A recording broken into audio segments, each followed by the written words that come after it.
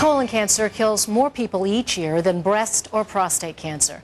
And preventing those 50,000 deaths depends on finding the cancer early.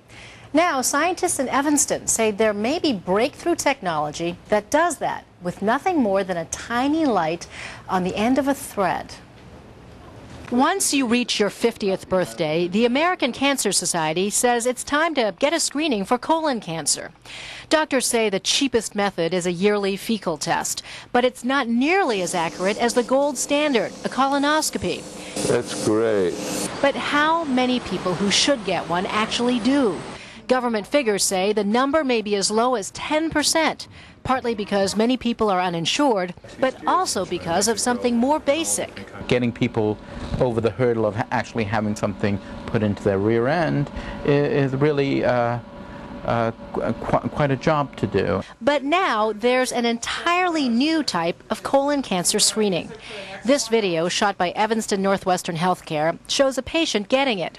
It's part of a study comparing a colonoscopy, which probes the entire colon, with this painless fiber optic thread, which only needs to be inserted a few inches. One of the inventors, biomedical engineer Vadim Bachman. Using this technology, we can pick up very subtle changes in the cells.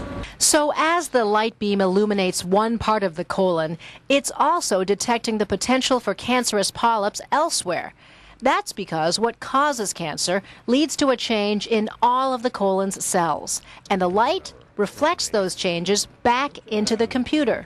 By looking at the rectum, the very end of the colon, we're able to predict who is going to have a polyp with really quite remarkable accuracy. Maribel Meisel's a big believer in the technology after having had both kinds of colonoscopies. And if they get it to the point where, you know, any MD, any doctor can do it during a physical exam, that just sounds fantastic.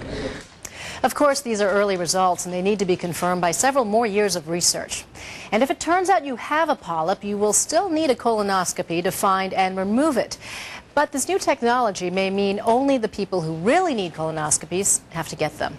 And today's Health Watch information is also available on our website at NBC5.com. Back to you, Don. All right, Nisita, thank you.